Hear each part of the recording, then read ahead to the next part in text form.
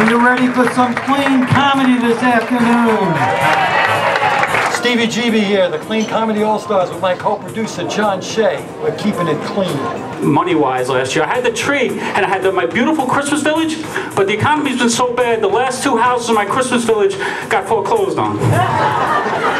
And just when I thought the diaper stage was over in my house, there's going to be a new addition in my family.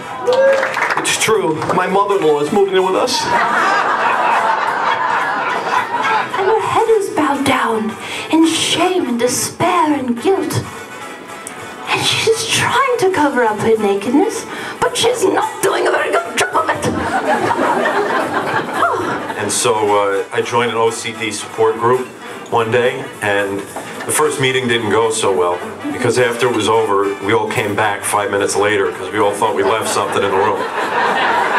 Any chance of snow, they go out of their mind. They lose their minds. Any chance, they're outside, right? I'm outside, Bill! We're expecting a dusting.